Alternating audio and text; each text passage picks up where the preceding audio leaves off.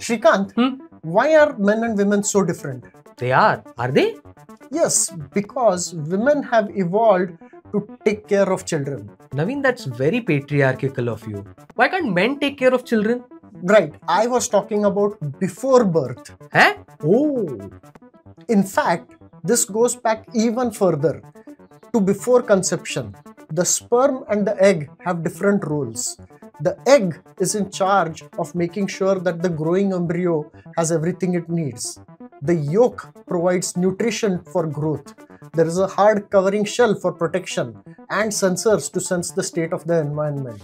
Whereas the sperm's job is for 100 million of them to explore the search space of possible genes. Makes sense, but does it have to be this way?